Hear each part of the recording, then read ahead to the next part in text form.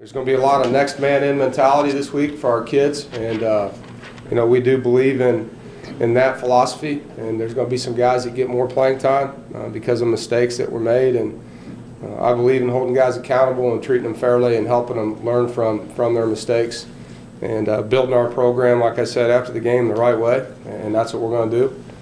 I love the kids on our football team, and I believe that my job is part coach, part mentor, part father, part disciplinarian, and all those parts are important.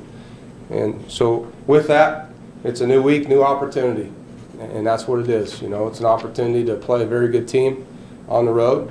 It's an opportunity for some guys to step into a little more playing time at certain positions, and it's an opportunity for our leaders to be stronger leaders. It's an opportunity for our young guys to try to play as old as possible, and that's what it is.